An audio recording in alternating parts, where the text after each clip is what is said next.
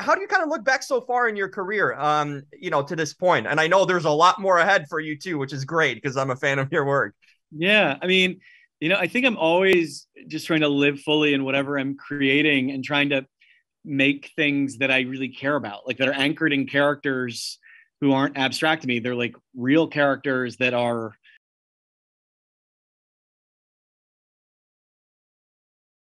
Hey, it's Jim Alexander with with Real Talker right up there. The neon sign, bright, bright, right, James. Didn't see I, it. I see. I see it. It's a beautiful sign, by the way. I love neon. Thanks. Well, I had to stick out some way. I got it all up there with Velcro. It was a good Amazon purchase. So it's paying off. Oh man, I wish I had one. Well, I can tell you where to go and get it. It's very easy. All right, cool. I mean, you're probably gonna have a nice setup behind you too once this is a finished product. Not the mysterious dark curtain room wherever you are right now. It could be anywhere. It could Exactly. be the magical set behind you. Who knows? Oh, James, the first thought I had watch this movie, I'm like, you must have kids, probably, to be able to do that. Because otherwise, three oh, kids. well, there you go. A single guy like me with no kids probably wouldn't know how to come up with a story where to make kids feel real too. So in that way, I've seen plenty of your work prior. This is different for sure. What kind of inspired this? Because I think it's a nice removal from different things you've done, and it's you would think like as a father, as a male, like how do you put yourself in little girls' kind of you know before even teenagehood sort of minds and stuff. So I'm curious, what was kind of the backstory about this? Yeah, I mean, my world is. I mean, it was actually a friend of mine pointed out to me recently. Who went to film school with me. They were like, "You remember your thesis film was about a single mother and her daughter, Janine Garofalo and her daughter." And I was like, "Oh yeah, I guess it was." I mean, I super super tight with my sister and mom. My sister's older than me, and like Mm-hmm. most of the movies and books and music that I really love came from my older sister. And like my first models for, I think, healthy like friendships were my sister. So I grew up around that. And yeah, I have three kids. My wife works at a middle school, high school.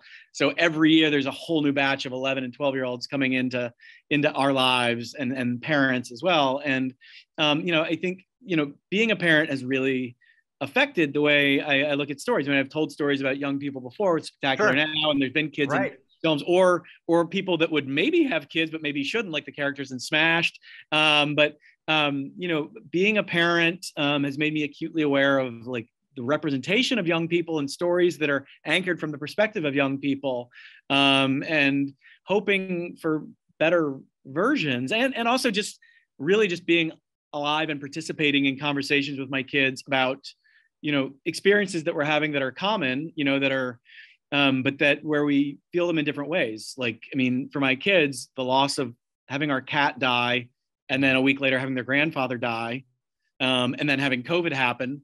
We're both experiencing those things, but we're experiencing them with different tools. Yeah. It doesn't make their experience less than. It doesn't make it naive. It's just part of what it is, to be that age. And I mean, the real hope was to dignify,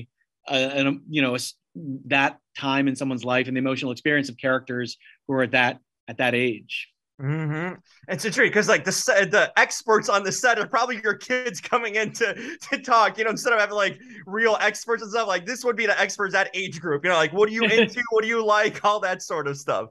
Yeah, I mean, there were so many experts at every stage. Yeah. I mean, like as we were developing the script, my producing partner Jennifer Dana and our casting director Avi Kaufman, I mean, we're some of the first people to read it, and then the bulk of our department heads are female as well, and they were all, as well as like dozens and dozens of friends who the script was being shared with at every stage, where essentially the question was, what feels authentic to your experience, what it was when your friendships at that age, what are authentic to your experience as a mother now, single mother or married mother, whatever it is, anything, what feels authentic. And then with the cast, with the younger actors as well as the four actors that played their mothers, who all have very strong perspectives on those characters and what it is to be a daughter or a mother or a friendship, all of those things, all of them. The script was a living, breathing document where there was an invitation to, how would you say it? What would you do? Like, put your creative fingerprints on it. So it really was a lot of people that sort of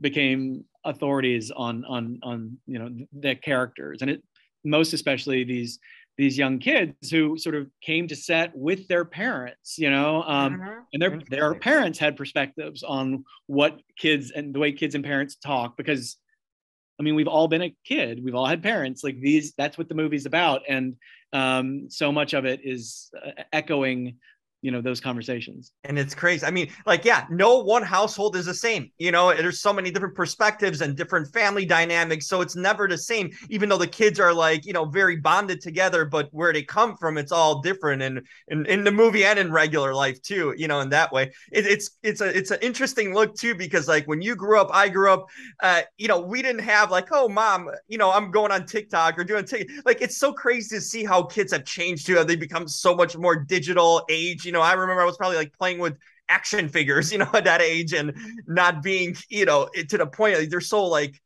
I don't know, smarter, but more aware of the world and kind of what's surrounding him too these days. It's crazy.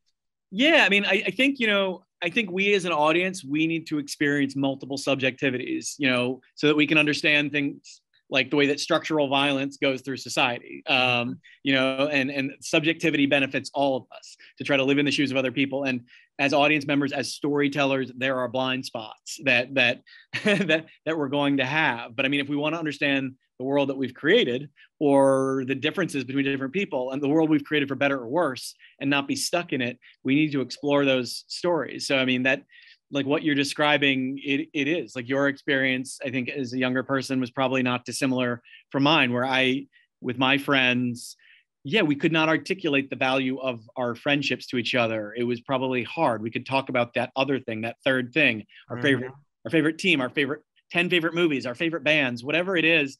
For my sister, for my daughter, like for my wife, like their friendships, they could articulate in emotional, earnest, maybe in a way that's so earnest that it can be uncomfortable for a lot of people, a lot of men, I don't know, to like experience that, to hear people say, this friendship is meaningful to me because of this, and I love you for being in my life.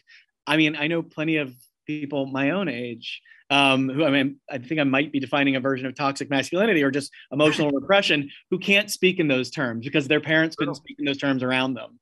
And I think it's something we need to unpack and try to explore.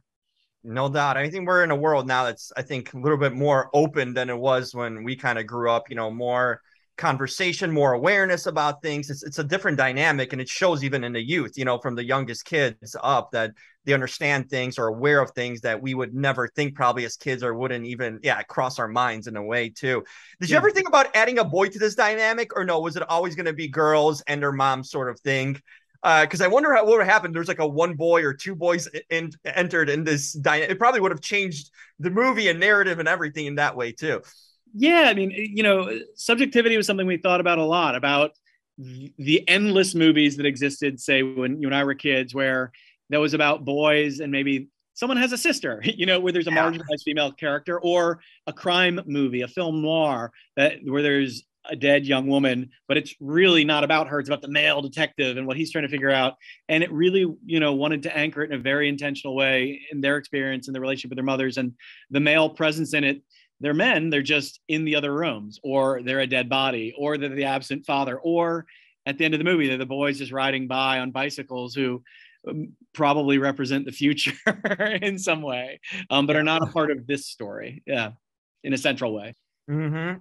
Yeah, I'm curious about the dead man aspect of it. Did it serve as a vessel for these characters in a sense? Because like we don't get, in the sense, a finality to that character. We get a little bit of a backstory as the girls are looking for it. But did you have that as sort of like that part of the film, that character in a sense, as a vessel for them moving forward, or is there more to it that we don't know, or maybe in a sequel or whatnot?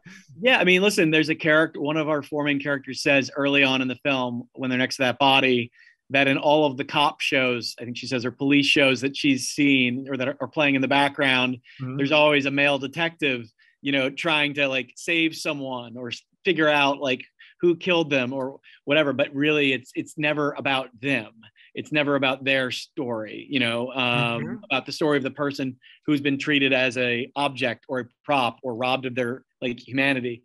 This was an opportunity, I think, and a desire. Yeah, in some ways, like that body, that man is a catalyst for these four young people who, when we first meet them, are most what their chief fear is losing each other, is a fear of change, which is probably more real at that point than the fear of death, until it's not. And death and change, I mean, death is the ultimate change. No So question.